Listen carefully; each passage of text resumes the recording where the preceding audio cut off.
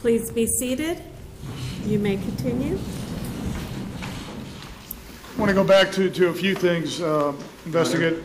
One of the jurors would like to get your attention. I didn't know if it was possible in the future if, like, the interviews are a little hard to make out. I didn't know if Okay, just so you know that that has come into evidence and you will be able to take it back with you into the jury room and you'll have a way to go ahead and play it. Okay. Okay? Does that help? Thank you. You're welcome. Thank you. Yes, you may. Investigator Serino, just to make it clear, at about 52 minutes into that interview, the last one there on the 29th, you were playing the recording from Miss Lauer, the Screams for Help, correct? You recall that? The 911 recording? Yes, I believe so. Okay, right. And in terms of, you were asking in terms of who it was when he stated that doesn't even sound like me. Do you recall that? Correct, yes. Okay. You were also referencing when you interviewed him in terms of that there's only 3 streets, and I'm referring now to State's Exhibit number 1. In terms of Retreat at Twin Lakes, there's 3 streets, is that correct? Yes, sir. There's Retreat View Circle that circles all the way around, and then there's the main one in terms of Twin Tree Lane that's right here, goes all the way from the front entrance to the back entrance, correct? Correct. And then there's Long Oak Way, that's the 3rd one right there, correct? Yes, sir. Okay. And finally, sir, in your interview of the defendant, you showed him several photographs, including the photograph of the phone, photograph of victim, et cetera. Is that correct? Yes, sir, I did. Okay. If I may approach a witness, Your Honor? Yes, you may. State's Exhibit 94, is this one of the photographs you showed the defendant? Yes, sir, I believe so. If I may publish that to the jury, Your Honor? Yes, you may. I'll object at this Oh. point. I don't see any here or at the bench. At the bench.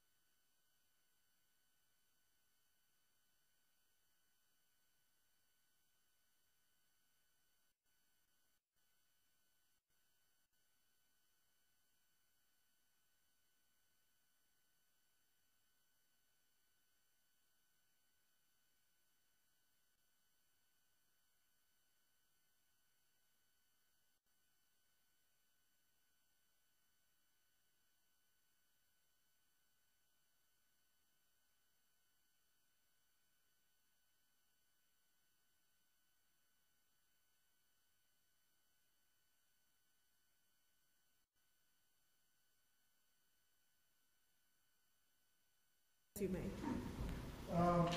Investigator Serino, State's Exhibit 94. Is this one of the photographs you showed the defendant? Yes, it is, sir.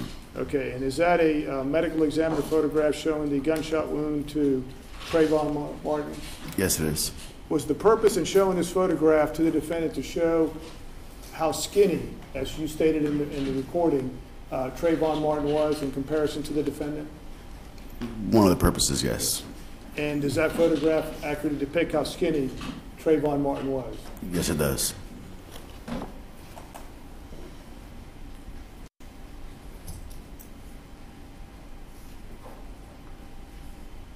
have no further questions.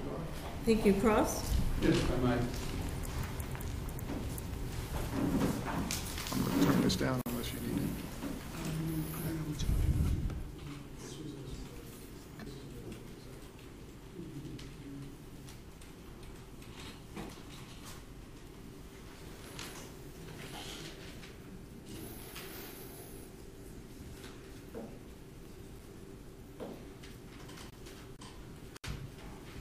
Good afternoon, officer. Good afternoon, sir. How are you? Fine, how are you?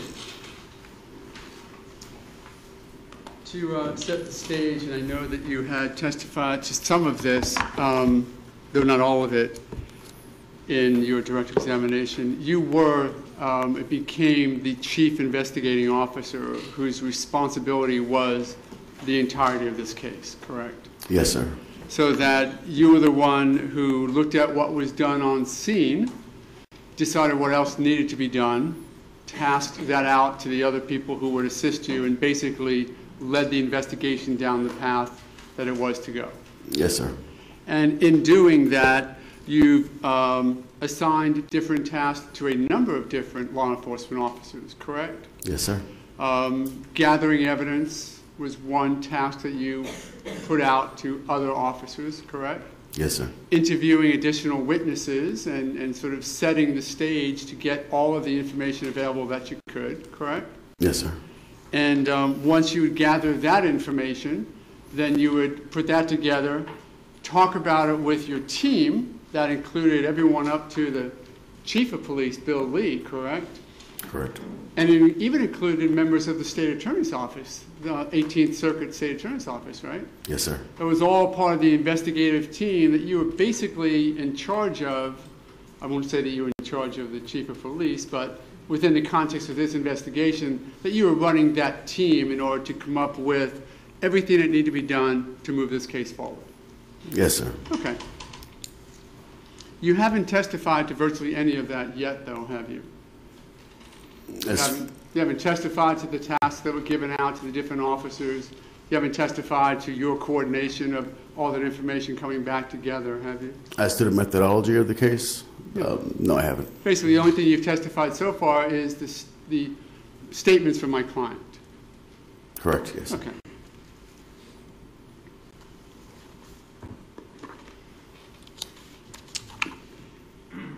And let's talk about those statements for just a minute.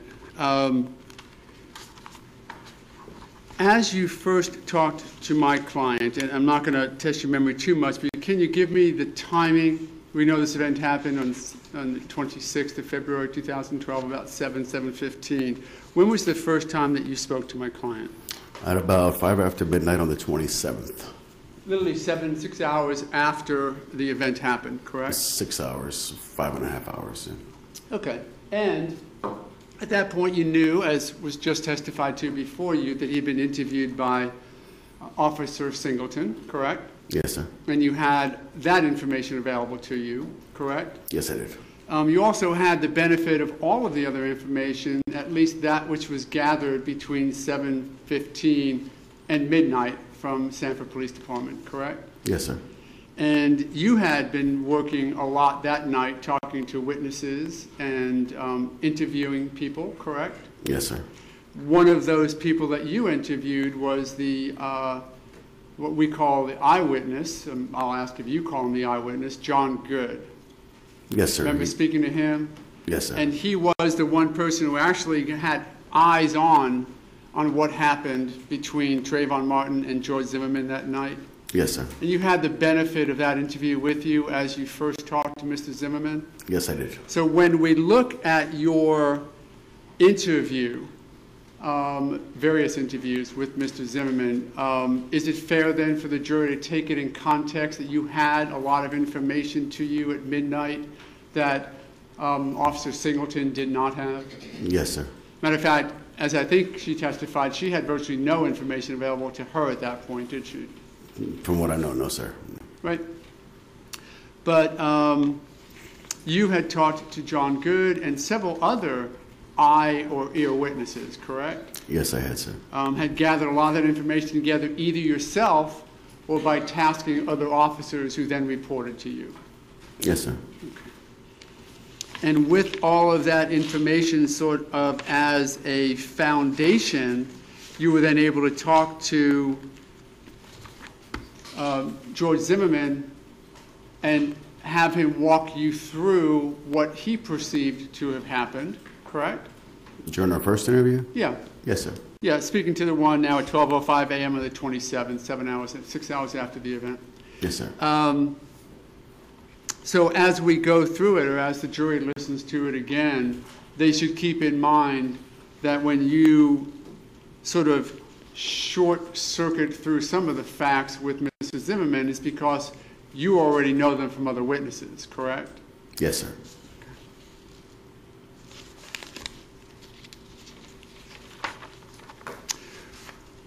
You had talked to Officer Singleton, and she had sort of downloaded onto you the substance of the conversation or interview that she had with Mr. Zimmerman, correct? Briefly, I spoke with her, yes. Okay. I'm going to go through the February 27th interview with you, but I'm going to ask you first, so that when we go through it, I want you to highlight it for the jury, if there were any significant differences that existed between Officer Singleton's interview several hours earlier and your interview at midnight on the 27th, okay? Okay. Did you notice any significant differences that caused you concern based upon your years of experience as an investigator? Not immediately, no, sir. Okay. For example, you had to focus on how the two people first got in contact with each other, correct? Yes, sir. And do you recall whether or not you had listened to the non-emergency call by the time you talked to Mrs. Zimmerman the first time? At that point, no, sir, I had not. You had not. But you questioned Mr. Zimmerman about whether or not he had followed Mr. Martin, correct? On our first interview, Yes. I may have. I'd have to check the transcript. Yeah, and I happen to have a partial transcript here. If I were to tell you that you said you reported a suspicious person, he said yes, sir. You said you followed him, and he said yes, sir. Yeah, he so- acknowledged to you that he at least followed and kept an eye on Trayvon Martin, did he not? Yes, he did, yeah. Was that anything that concerned you? No, sir. Okay. You didn't at that point have the benefit of the non-emergency call where the operator asked 2 times in succession, what's he doing now, or words to like effect? No, I had not. Okay.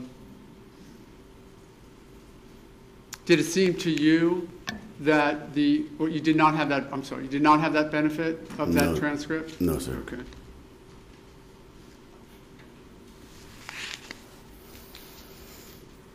And you also asked him whether or not he had lost visual of the person, correct? I think I stated to him that he did. I was summarizing what I had known that he had said already. Because that had come from the Singleton interview, correct? Correct. Any concern with that? No, sir.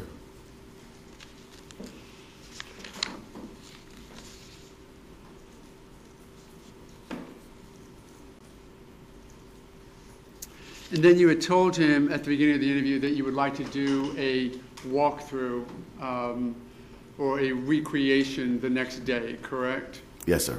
Now, we've had Officer Singleton testify to this, but obviously he was Mirandized, correct? Yes, he was. And affirmatively waived that? Yes, he did. And you knew and you had advised him that had he wanted to stop the interrogation at any point, that was his right? Officer Singleton did. Okay. And he never stopped the interview, did he? No, you did not. Always was willing to answer all of your questions? Completely. Matter of fact, I think it was at the end, of course, you stopped the interview, Rhett, and said that at Yes, that sir. point, you had other things to do with the investigation. Yes, And it sir. was briefly, or just a quick check-in with Mr. Zimmerman at that point to get some questions answered, right? Yes, sir. And in any of this interview with you, and we're going to go through each one with similar questions, did he evidence any anger or disdain towards Mr. Martin? No, sir.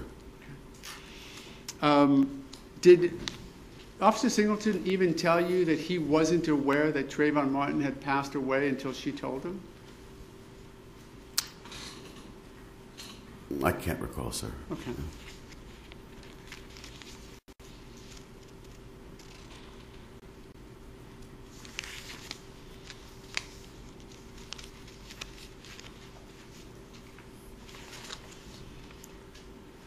The story that Mrs. Zimmerman spoke to you about, and I know that we're going to get into some other interviews that went on later. Was there anything in that interview that at the point, well, let me back up, I'm sorry. He was in police custody from the time that Officer Singleton interviewed him until the time you did, correct? Yes, he was. And he did not have his cell phone available, did he? I don't believe so. No, he Right. didn't. He did not have any access then, did he, to the investigation that was ongoing back at the scene? No, he did not. So would you agree then that he was unaware of anything that you had discovered as what had happened at the scene? I could safely assume that, yes, he was unaware. I used the term that it was sort of a virgin interview, the one that he had with Singleton, right? Yes. First time anyone got to him, and that's a police technique, isn't it? You want to get to a shooter, a person who is at least a person of interest, as soon as you can, correct? Yes, sir. Before they are infected by additional information, correct? Yes, sir. We refer to that as locking him into a statement. Locking them in, okay. What's the reason for that? So the information that he provides can be as pristine as possible without being contaminated by outside influences. Exactly. One of your primary goals as an investigator is to make sure that whatever evidence you can get and keep, as you say, pristine is the way you want to do it, right? Yes, sir. That includes pieces of evidence, correct? Yes. Which is why we use gloves and forceps and bags and evidence tape to make sure it all stays pristine, right? Yes, sir. And it's also why you want to make sure that witnesses stay away from each other. You actually separate them, don't you, so that they don't get a chance to hear what the other one's saying? Under best circumstances, yes, sir. Yeah, That's preferred. And why do you do that? It's preferred to keep it pristine, to keep each individual testimony individual. Right. Because if there are going to be differences in the witnesses' testimonies or statements, you want to make sure that they stay apart from each other so not to sort of collaborate on what they say happened. Correct. Whether that is intentional or just a byproduct of hearing what the other witness says, correct? Correct. So in this interview process, Officer Singleton had first shot at Mr. Zimmerman and got that and documented it, correct? So to speak, yes. Yeah. And then he was kept separate and apart from the investigation so that your interview with him was also as pristine as you could keep it, correct? Yes, sir. And would you agree that it was in fact pristine, that he was not infected with any additional information? Yes, sir. Okay. That information that you had gathered, though, included information that what John Good had told you, correct? Yes, sir. So you were armed with the information of the statement of John Good, which was... Overruled. You were armed... You're already the chief investigator at this point, right? It was assigned to be your case? Yes, sir. Your responsibility is to find out what all the other witnesses say? Yes, sir. So that you can incorporate that into the next witnesses you talk to as best you can? Yes, sir. That's what you do, right? Tie it all together, yes, sir. Sure. And in tying it all together, when you went to Mrs. Zimmerman during your first interview with him, you had information from John Good and a number of other witnesses, correct? Yes, sir. Okay. And that interview from John Good that you had available to you you used when you were questioning Mr. Zimmerman, correct? Yes, sir. Of course. You knew that John Good had said...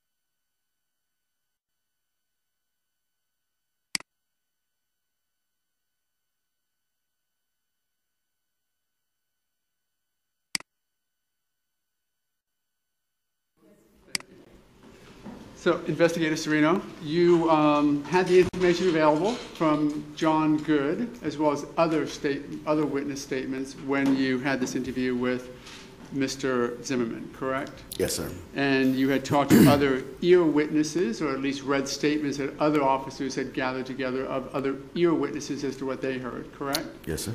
That included Ms. Lauer, who told you she heard what she heard, Yes, sir. correct? And her fiance as well, back then her fiance, right? Jeremy Weinberg. Yes. Yes.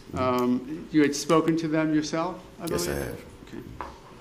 So, as you were now going back to Mr. Zimmerman, who did not have this information available to him, tell me what concerns you had with what Mr. Zimmerman told you that night that did not comport to the evidence that you were now aware of.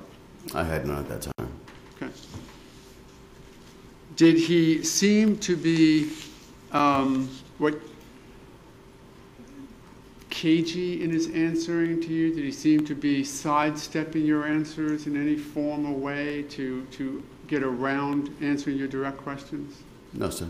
Did he seem to do anything that, based upon your training and experience, evidenced to you that he was being less than straightforward with you?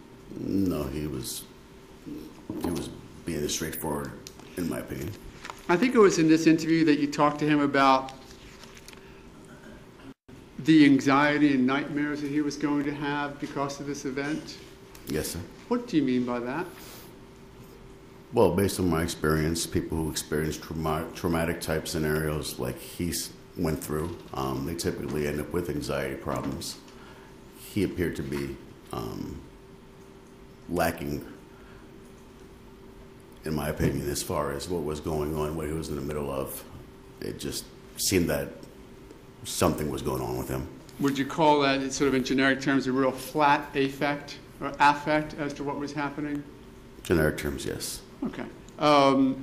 Did that cause you concern that he had, in fact, gone through a traumatic event and his response was a flat affect about it? To some point, yes, it did. Okay. You even said to him, you're going to be anxious, you're going to have nightmares, I'm going to get you some help, right? Didn't you say that to him? Yes, I did. What help did you mean that you were going to get for him with what he had gone through? Any kind of medical attention, medical attention if needed, and that would have branched out to whatever he might have needed himself. Sure. Psychological intervention, maybe? After a medical exam, perhaps. Okay. You have not had to draw your weapon and shoot and kill anyone, have you? No, sir, I have not. Okay. But certainly you know fellow officers who have? Yes, I have. And it is from that experience that you understand what may happen to a person who has had to shoot and kill somebody? Objection is to similar situation, unsimilar situation. My objection is to relevance. It's the same. May I at least be heard as to the relevance? It's not relevant what may have happened to other people in other situations. Yes, Your Honor. Whatever your life experiences have been, it brought you to the interrogation room that night with Mr. Zimmerman suggesting to him that he was going to have anxiety and nightmares and that you would do whatever you could to help him with that, correct? Yes, sir.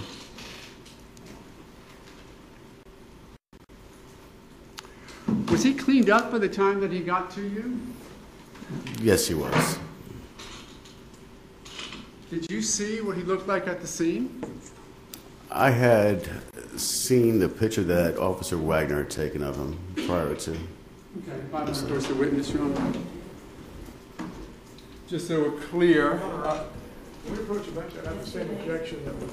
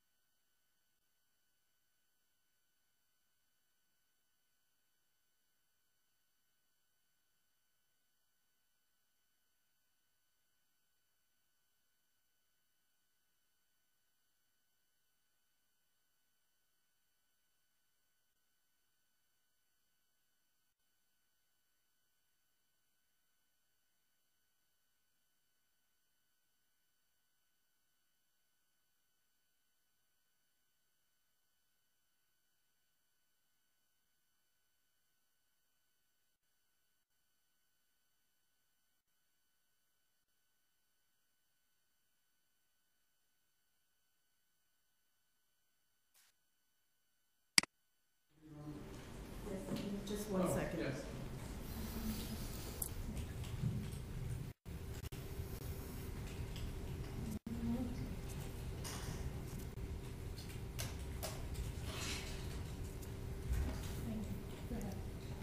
Yes, you may.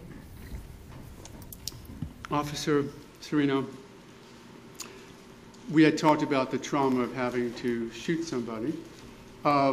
Did you also acknowledge to Mrs. Zimmerman that part of the trauma was him getting the injuries he had sustained, getting beat up the way he did? More so than the shooting incident, correct? Okay. Yeah. So let me, with that in mind, let me just show you what the jury has seen now and is already in evidence, and ask you, is that some of what you're talking about, the trauma that Mrs. Zimmerman had gone through? Of course, you didn't see. That's a trauma he displayed on the night of, correct? Right. This was the picture that you saw that Officer Wagner had taken of him, correct? Yes. You didn't see Mrs. Zimmerman live in this condition because he had been cleaned up? No, I had not. And similar to this photograph, remember that photograph? That's the one that John Manolo showed up. Yes. I hadn't seen that before. Okay. Is that part of the trauma that you were talking about he had gone through? So I think more specifically the fearing for his life trauma that he was expressing more than the actual physical injuries, if I may. Yeah. And it is that or a combination of that that led you to this thought that Mr. Zimmerman had sort of a flat affect about everything that had happened to him that night? Yes, sir. Did it come across to you, though, that he was just uncaring, that he just didn't care that he had gotten beat up and that he had to shoot somebody because of it? Or was it truly your thought that he was reacting to the trauma? I didn't know him prior to this. It would be included to one of my concerns, yes. However, it could be something totally different. So that was one of the concerns that may have been, that he was uncaring or other things were going on. In the investigation, did he come, in the interview, and we're talking now about the one that happened at midnight, did he seem to be cavalier or uncaring in the way he answered your questions? Not necessarily. Anything in the interview that you would point out to the jury where you thought he was acting cavalier? And by that I mean something like, can I go home now? Or are we done here? Or there's a midnight movie I want to catch. Anything like that that showed up in that interview? Other than potentially making himself unavailable for next day follow-up because he had to go to class. Right. Okay, let's talk about that for a minute. You asked him about doing the interview, the recreation the next day, right? You asked him what time you get off, and he told you, I have class at 6:30. He also told you, I think the next sentence was, but I can skip it? He may have. Let's say that that's what the transcript shows. If he said that, does that then address your concern that maybe this guy doesn't care much about the investigation because all he wants to do is go to class? I wouldn't specifically go there about the whole thing, but it just appeared odd that he had that on his mind based on what just happened to him and what had ended up happening out there. It struck me as being different. Does that fall in line with your concern that he had this flat affect? That he just wasn't reacting to what he had just gone through, both in having to shoot and kill somebody and in getting those type of injuries from the beating that or the incident that he said happened to him? Among other things. Okay. Was it also as concerning to you that he just said, I got to go to work in the morning? After it was midnight, he was still with you, and yet he's planning to go to work in the morning. That was a little concerning. Okay. And again, concerning if, in fact, he was completely uncaring? Uncaring, among other terms. Yeah, but not a concern if it was just further evidence of his reaction to the trauma being just going flat on things. Correct. I mean, hard to say. Right. But aside from the fact that he seemed to be acting with this flat affect, there was nothing in his words that suggested an uncaring attitude, was there? No, there weren't. Matter of fact, investigator Singleton told you that he didn't even know that Trayvon Martin had passed, and when he had passed, they had a conversation about God and being Catholic, and that he put his head down and shook his head no when she finally told him that Trayvon Martin had passed. She told you that, right? I don't recall that conversation, but she may have. Okay.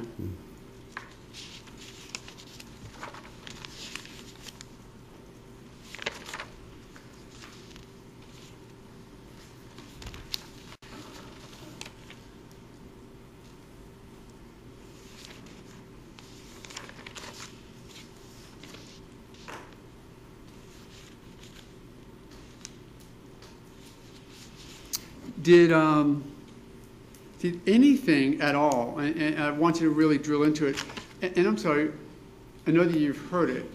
I have a transcript of the interview. Would that assist you as I ask you some questions about the interview? If you have an extra copy, I might have one myself. Up to the state, if I might. Let me show it to the state first. It's not the official court reporter's transcript, but it may be used to refresh your recollection.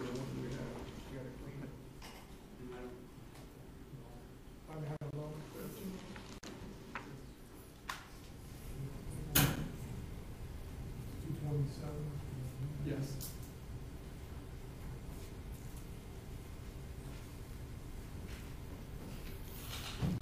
Have this marked, you want to find mine?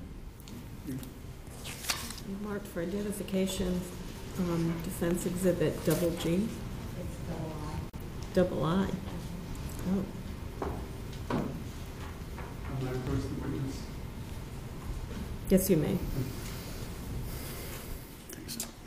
I'm not going to have you go through it line by line at all, but basically to use it to refresh your recollection to the extent that we need to. Okay. I don't think it's appropriate. The question is this, and only refer to that document if you need to refresh your recollection. Okay. Was there anything in the interview with Mr. Zimmerman on February 27th at 12:05 that was specifically contradicted by the evidence that you had available to you at that point? No, sir.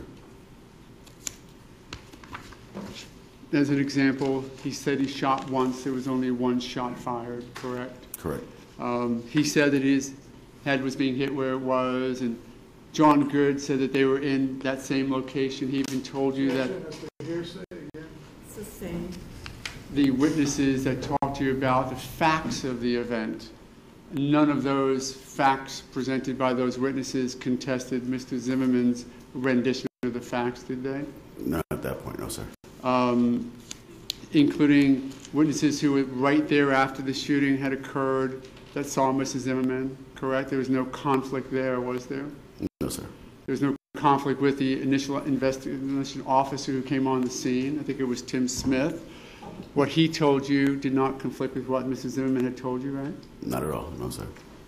One fact anywhere in that interview that was contested by a fact that you knew from the investigation? None that I found.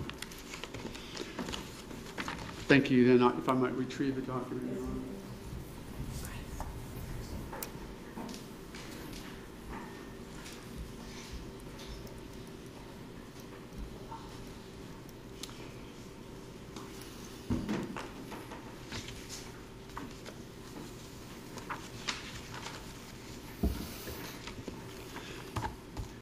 And then if you would remind the jury the next time you had contact with Mr. Zimmerman. Probably over the phone prior to meeting with him on the 29th. Okay. I'm sorry, the next day, I'm sorry, the walkthrough. That's okay. I was going to remind you. Later on the day, yeah. You had contact with him the next day when he came and met with you to do the walkthrough, correct? Yeah. Technically later the same day, yes, sir. Okay. And of course, that's the video that you were here for. Yes, right? sir. So, he went to work that day, it seemed, because he waited until you got off work, correct? He made our appointment. I don't know if he went to work or not. But okay. And he was willing to do the recreation still, correct, as we saw on the tape? Yes, sir. Any concern with doing that? No, he was available. Did you notice a similar behavior, this, we're calling it now this flat affect behavior, even in the video as well? No, he was a little more animated. A little bit more resolved? You could use that word, I guess. Okay. And focus on the recreation, and let me ask you to point out for the jury inconsistencies that you noticed. I'm going to ask you for two types. The first is tell the jury the significant inconsistencies between that recreation video and what he had told you the night before.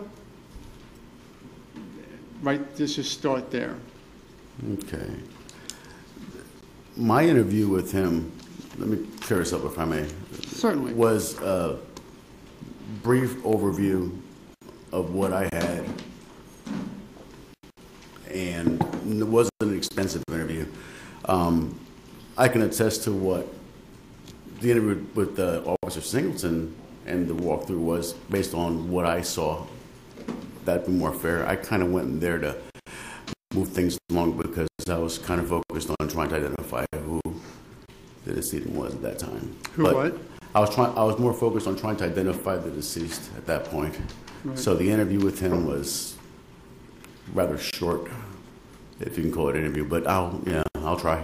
Okay, but the one talking about the interview at midnight, you're talking about, correct? Yes, sir. Mhm. But that's where you had at that point, and let me open up the comparison for a moment to say, I also want you to tell us of any discrepancies in the recreation video that existed either in your interview with him at midnight or investigator or officer Singleton's interview with him at 8 p.m. that you had available to you.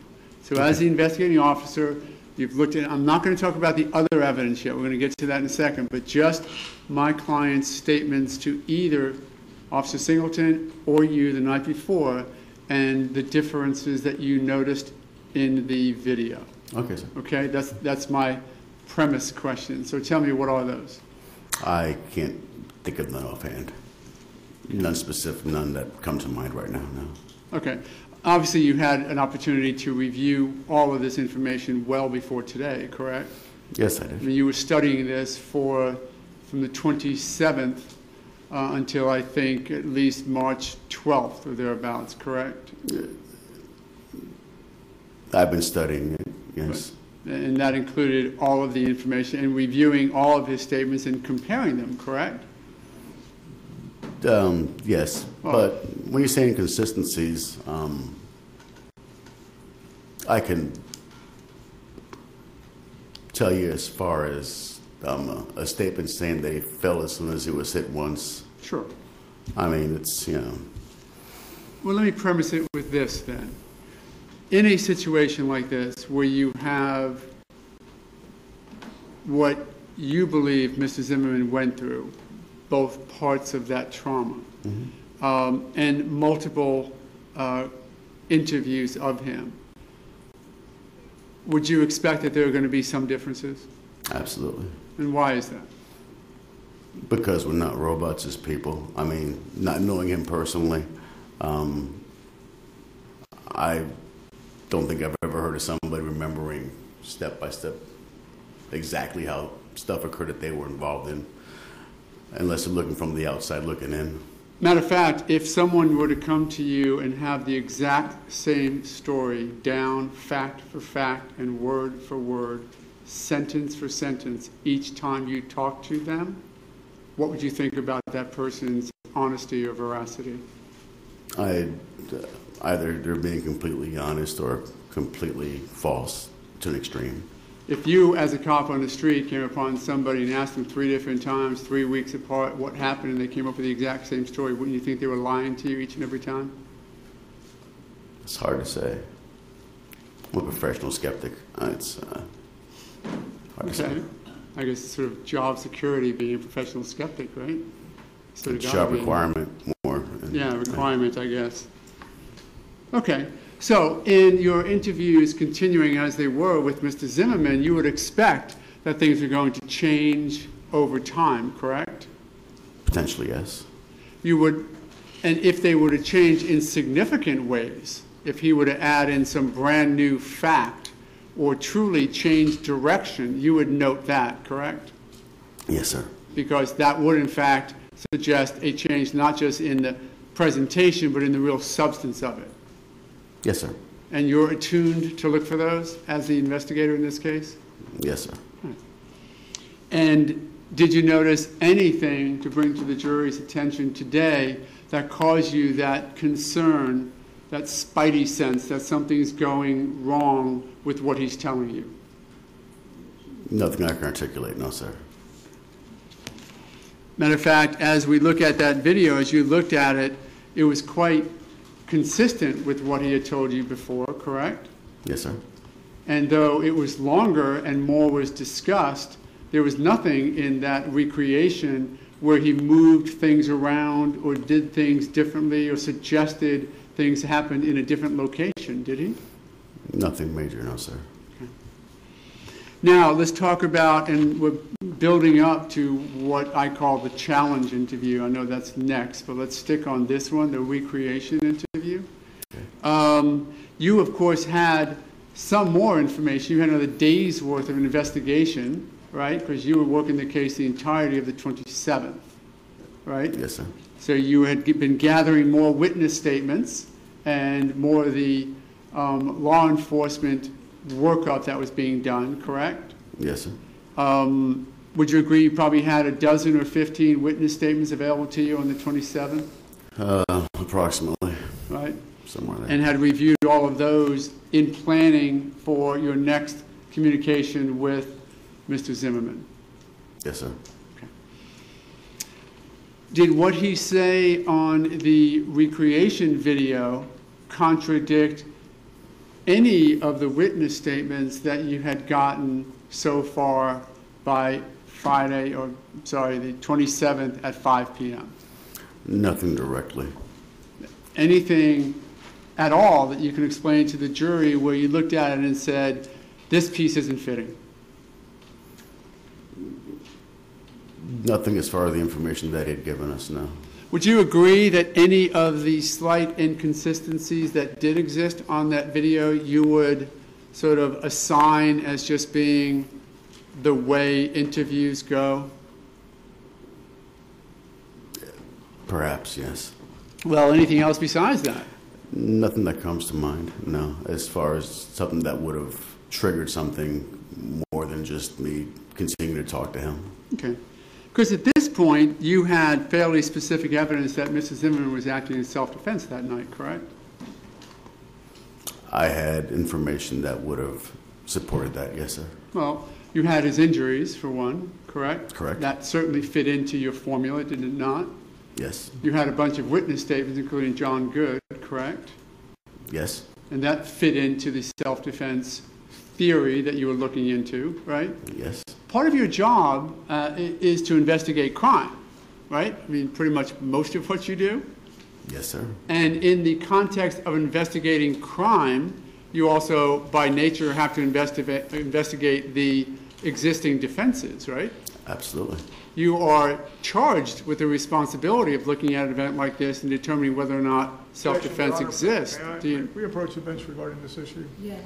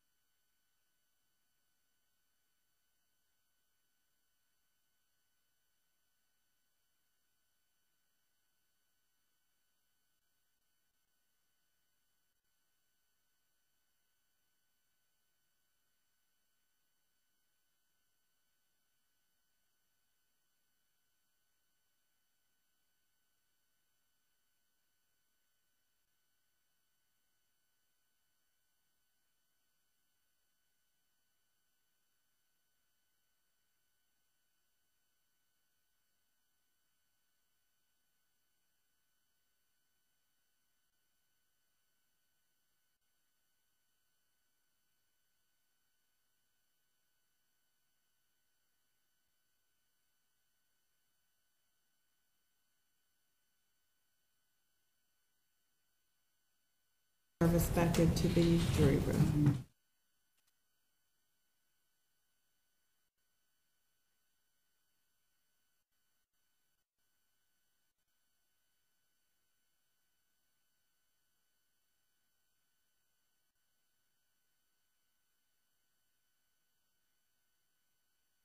To the court the testimony beginning it would be the questions and the answers beginning with the self-defense issues. And the one right before that, Your Honor, was when I asked him about that he investigates crimes. And I think that was. Well, I think it goes further beyond that. That's what I'm asking for.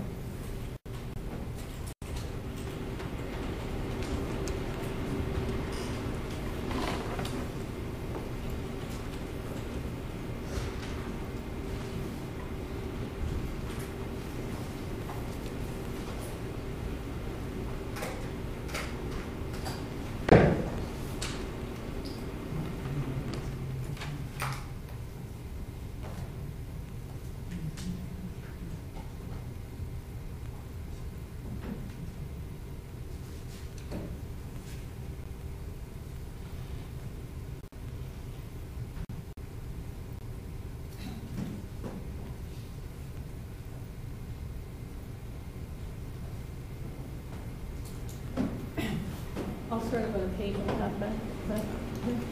Okay, would you agree that any of the slight inconsistencies that did exist on the video, you would sort of assign as just being the way interviews go? Answer, perhaps yes. Question, well, anything else besides that? Answer, not that comes to mind, no, as far as something that would have triggered something more than just continuing to talk to him. Question, because at this point, you had fairly specific evidence that Mr. Zimmerman was acting in self-defense that night, correct? Answer, I had information that would have supported that, yes, sir. Question, well, you had his injuries for one, correct? Answer, correct. Question, that certainly fits into your formula, did it not? Answer, yes. Question, you had a bunch of witness statements, including John Good, correct? Answer, yes, sir. Question, and that fits into the self-defense theory that you were looking into, right? Answer, yes. Question, part of your job is to investigate crime, right? I mean, pretty much most of what you do. Answer, yes, sir. Question, and in the context of investigating crime, you also by nature have to investigate the existing defenses, right? Answer, absolutely. Question, you are charged with the responsibility of looking at an event like this and understanding whether or not self-defense exists. And there was the objection.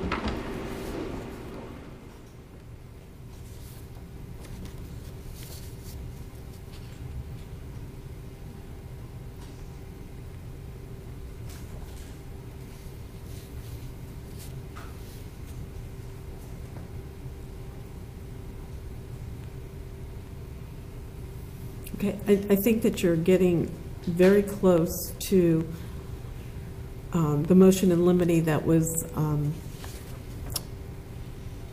ruled upon by this court. So, I'm going to ask if this question be allowed to be answered, and then I will move on.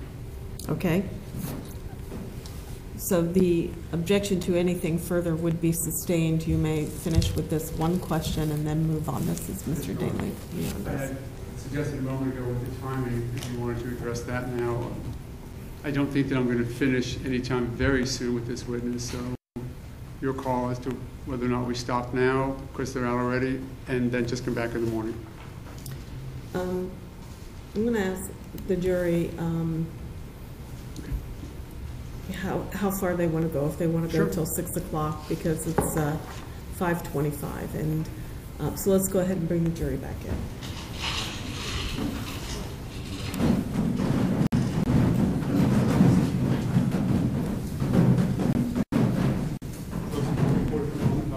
Yes.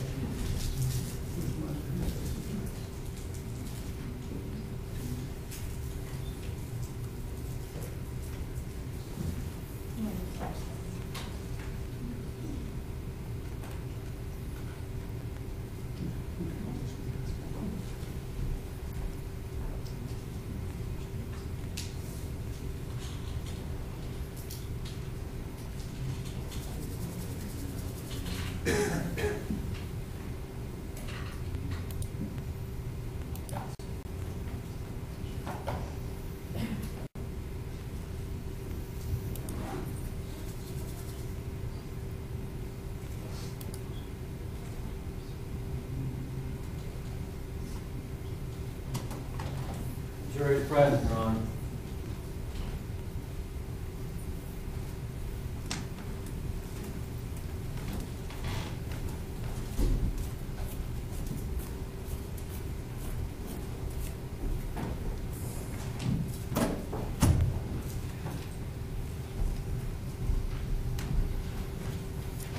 Please be seated.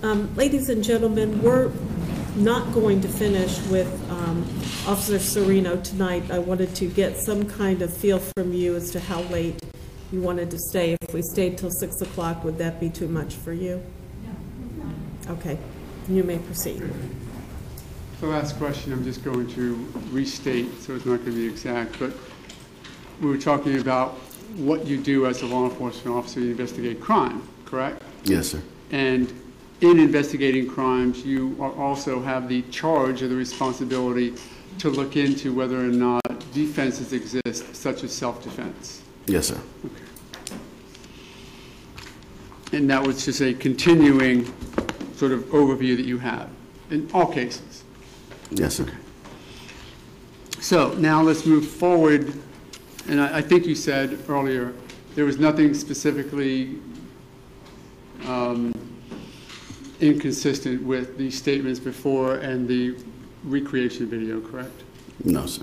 Okay.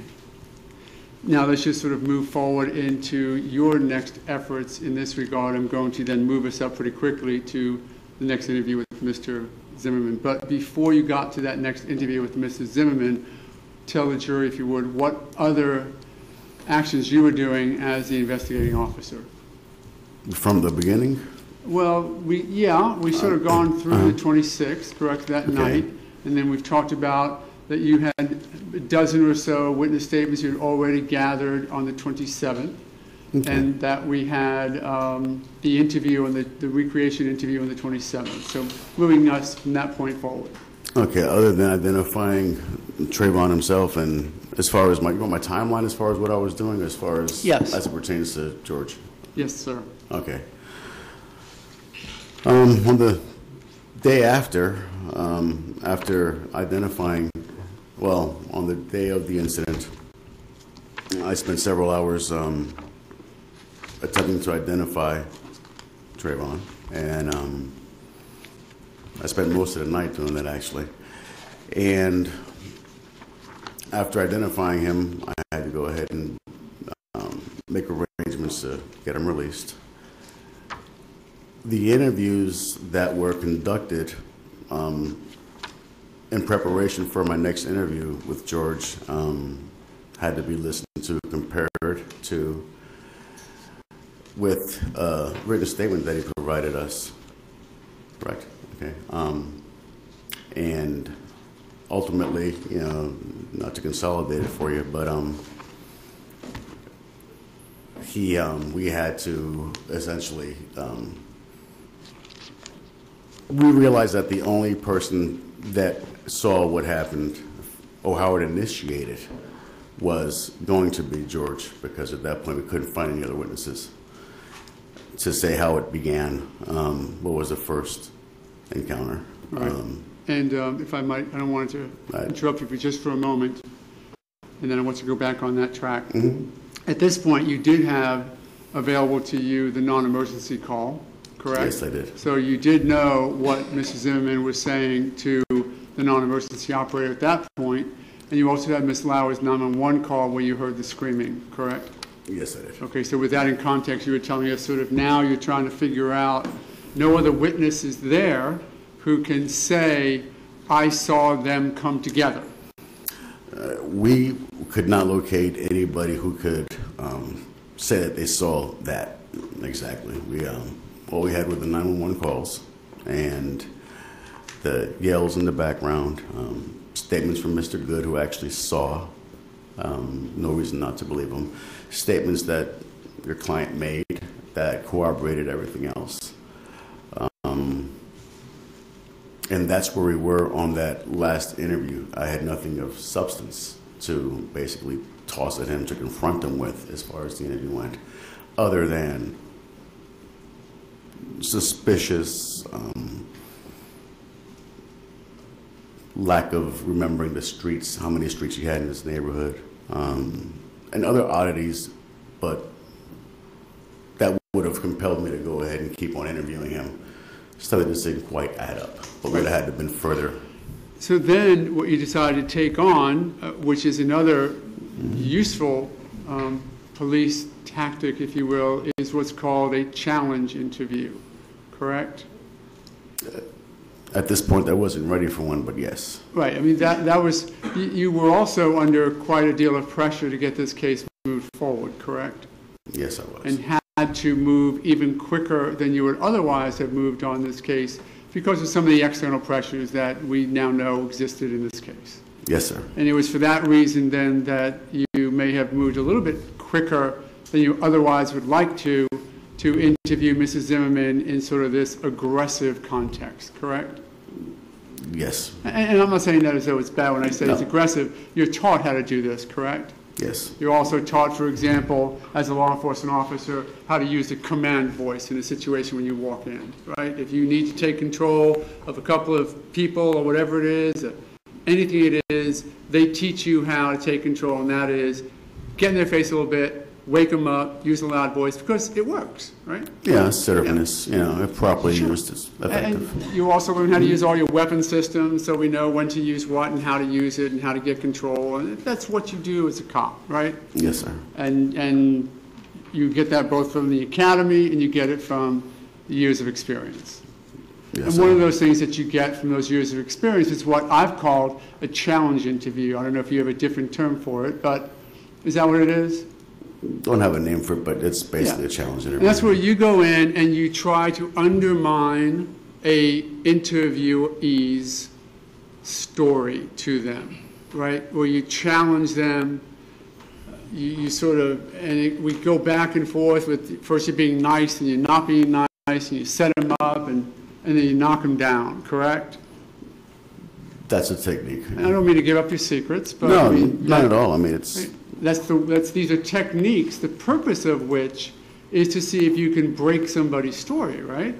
And to discover truth, yes. Yeah. Particularly in a case of this where you're under a lot of pressure from the outside and don't have a lot of inconsistencies that you need to either get through to Mr. Zimmerman in this case and break it or not, correct? It's a compound question. Did you understand what I said? Repeat it, please. Sure. Your intent in this case, because of everything that was going on, was that you wanted to get Mrs. Zimmerman in a position where if you could break him, if you could get him to change his story in a significant way, then you can find out he's lying, right? Correct. That's one of them, right? Yes, sir. At the very least, what you do is you try and crack that door open a little bit, right? Get just a stream of light coming through so that you can really push through it if he's lying to you. Yeah, I'm seeking, you know, the omission that may be there, the exaggeration that may be there. Yeah. Just, yeah. Or the anger that may be there that he didn't show before, you know, or just the hit him with something that you might even exaggerate as a problem just to see if he bites, right?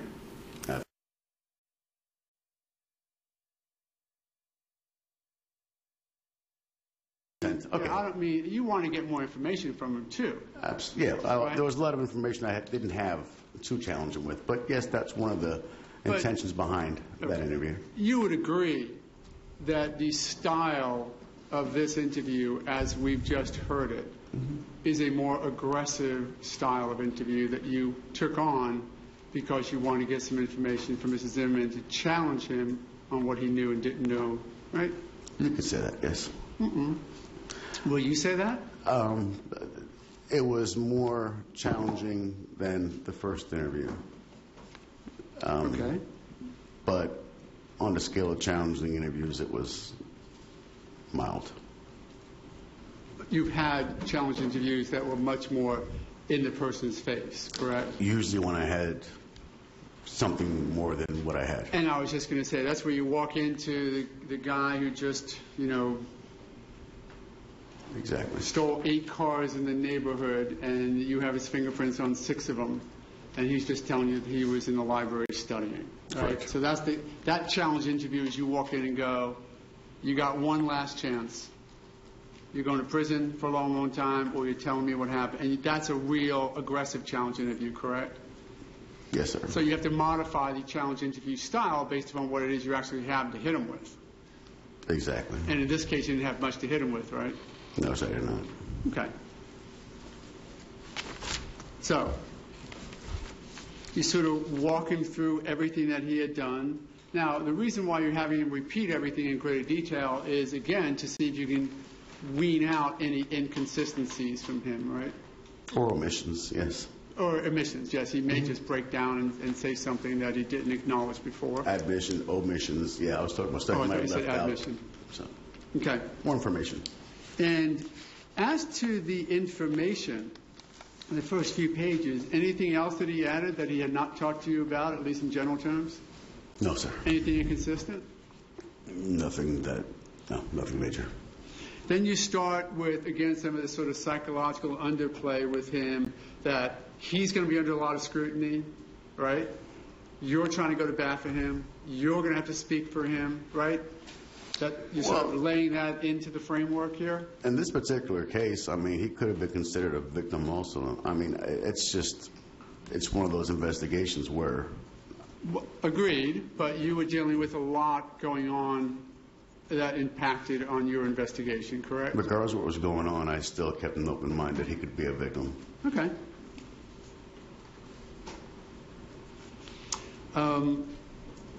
And in focusing him on some of what you thought you might have to defend when you were saying that you'd have to speak for him and it's going to be under a lot of scrutiny, this whole question of whether or not George profiled him that you mentioned, right? Yes. And you sort of hit him with that pretty straight out of the box, right? Hoping maybe for a response that would give you an insight as to whether or not he was profiling Trayvon because Trayvon was black? More of an explanation, and more of an explanation I was seeking. Okay. So you asked him if he had been white, would you have reacted the same way? And he said yes. Yes, sir. Did that cause you any concern? No. Think he was being straightforward? Yes. Any evidence in your investigation is to suggest differently up to that point? But you would agree that that was sort of something you want to play out there for him to respond to see if that might open something up? There were external concerns about that, external concerns, and I needed to get that clarified. Okay. And you did? Yes, I did. And had he had that question gone somewhere else, that may have led you down a different path? Yes, sir.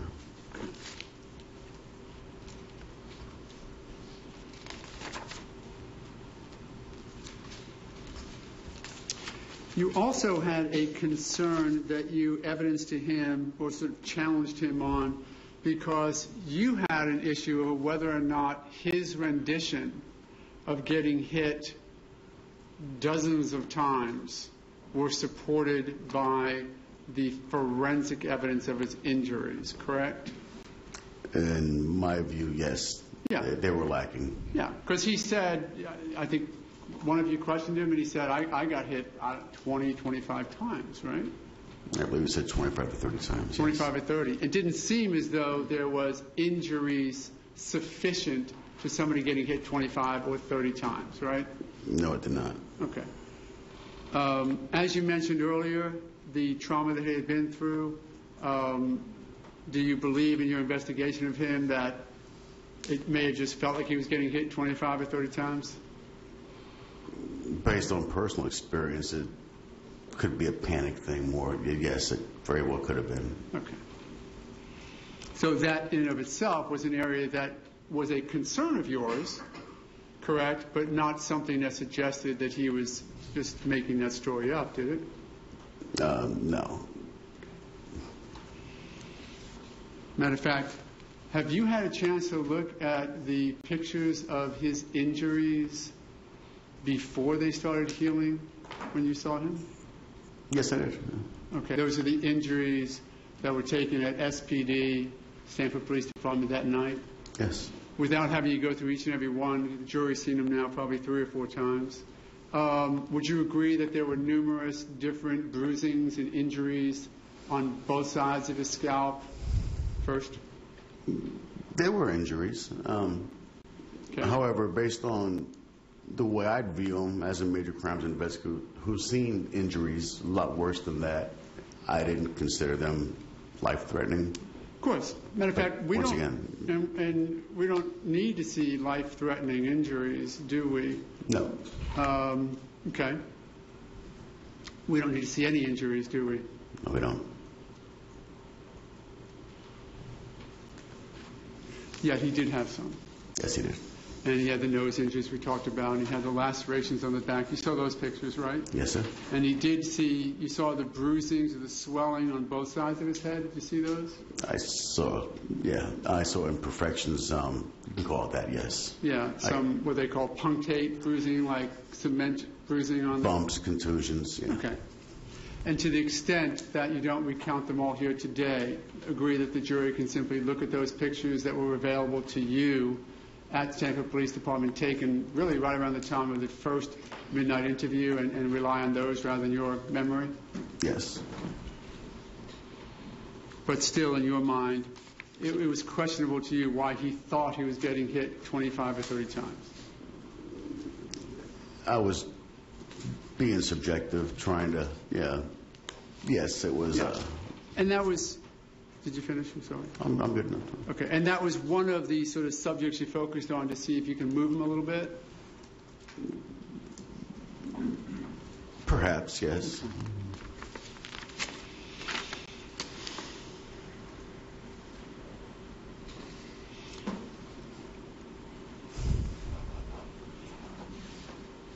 You also sort of questioned him a number of different ways in this challenge interview on the following, and whether or not he was following him down the pathway or just getting out of the car. He was pretty consistent with you, right, that he did follow him, right, to begin with. Yes. He acknowledged that, never denied that, did he? I think at one point he said he got out behind him, and I just clarified that it was in fact a follow, but it was the same thing. He said the same thing. Okay. And then there was this question about why he didn't simply acknowledge to Trayvon Martin who he was or what he was doing, correct? Yes. And you questioned him in a couple of different ways on that as well. Yes. Did his answer to you satisfy you? Not necessarily. Tell me what your concern was. He had made reference to mentoring children, specifically African American children. Why it didn't occur to him to go ahead and try to say something to somebody he was following? Sure. In hindsight, of course, that might have resolved things. Absolutely. And there are actually probably 1,000 decisions in hindsight that would have changed the outcome of this event, right? But specifically, as far as my interview with him, that was a concern. That was a concern. And what he said to you, and referring to the tape, was, why didn't you, was it fear, precaution, safety, all the above? Tell me what's going through your head. And he said, I didn't want to confront him. That wasn't my job. Correct. And did that seem a reasonable explanation to you? I took it at that, yes. Yes.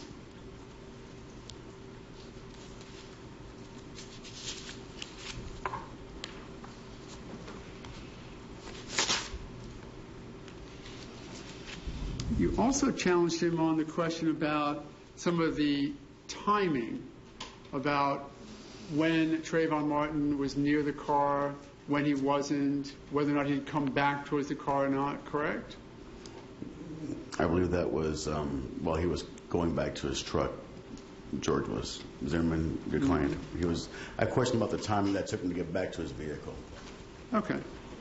Yeah, because you were wondering why it might take 80 seconds if he was at the T intersection, why it would take 80 seconds to walk back to his car? Yes, it seemed there was a pause somewhere in there. Yeah, and he said to you... It seemed there was a pause in there somewhere, like he paused. It seemed like there would be a pause in there because of his time. Right, because there was about 80 seconds that you wanted to at least have him explain to you, correct? Yes, sir. And in context, he explained it to you by saying, that was when I'd actually walked all the way over to my street, Retreat View Circle, which was those 40, 50, 60, we'll look at it, feet or so, to Retreat View Circle past the T, correct? I don't recall his responses, but I was measuring from Retreat View Circle to his vehicle, and I'd have to listen to it again, but it just seemed excessive. There was There was a time there. But I do think that he did say that he actually paused to pick up his flashlight or something. To pick up? His flashlight. Somewhere in there. Again, we'll sort of defer to the tape as far as exactly what was said back and forth during this interview.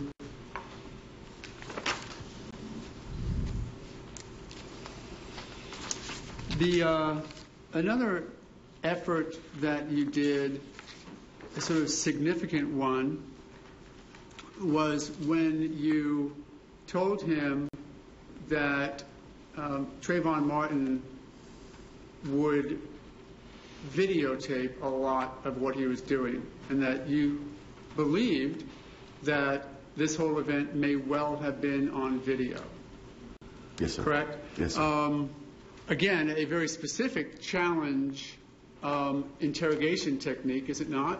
Yes, sir. When you can say, you know, there's that bank just across the street and they had just installed brand new cameras, night cameras, color cameras, and we got real good video. And the reason for doing that is because that's truly an attempt to let this guy know, whoever it is, that you got him, right? That can serve that's more of a bluff. Sure. In this one, to say that I got him, that's, you know, that's just to put in his mind that everything may or may not be there. And I apologize. I spoke about two different events. This one specific event and then some guy across the street from a bank, so let me clear that up. Okay. Generally speaking, you might introduce the suggested existence of video evidence in order to flush out a true story. Yes. And in this particular case, that's what you were doing. Yes, sir. And you had suggested to Mr. Zimmerman that there was a really good chance that Trayvon Martin's phone, which you had in your possession, but it was dead, the phone was dead and you couldn't really get it out yet, but that was a really good chance that was going to have a video of this whole event. Yes, sir, I did. And that was, in effect, to get him to, if there was something to come clean to, that he would come clean to it.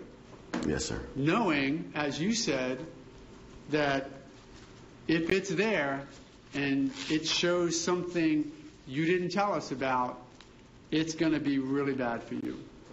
Yes, sir. And that was the way you said it, right? Yes, sir. And that was the reason why you said it, right? Yes, sir.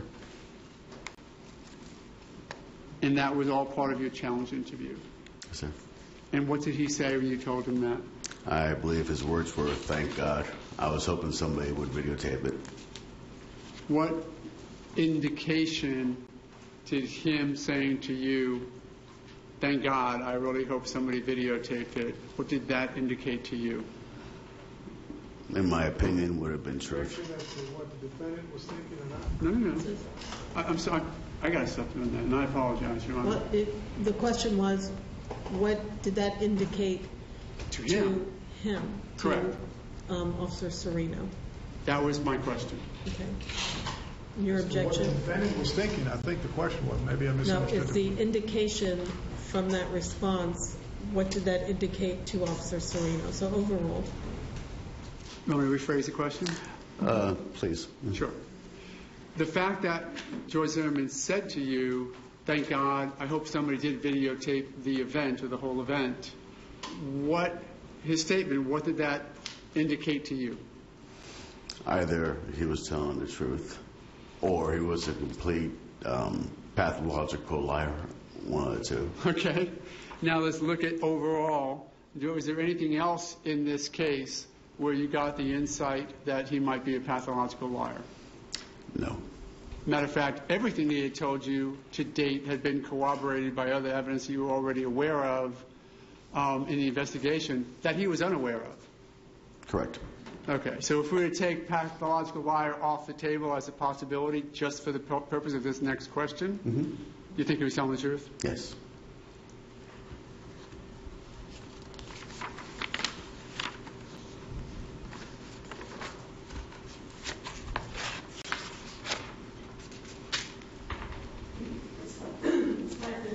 This is a good break. I think it is, Your Honor. Okay. Yes. Ladies and gentlemen, we're going to recess for the evening before I send you off.